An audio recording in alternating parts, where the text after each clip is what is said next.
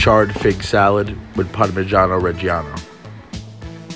I had some decent figs, so what I did was took some sugar, coarse cracked black pepper, sea salt, and you just sort of press it right into that and right onto a really hot cast iron for just a few seconds.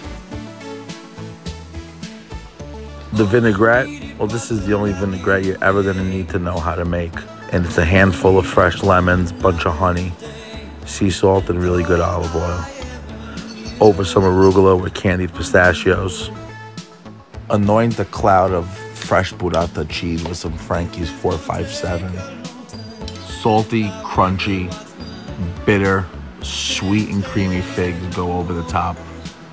Finish with some crispy bacon and the undisputed king of all cheeses, Parmigiano Reggiano. Salad.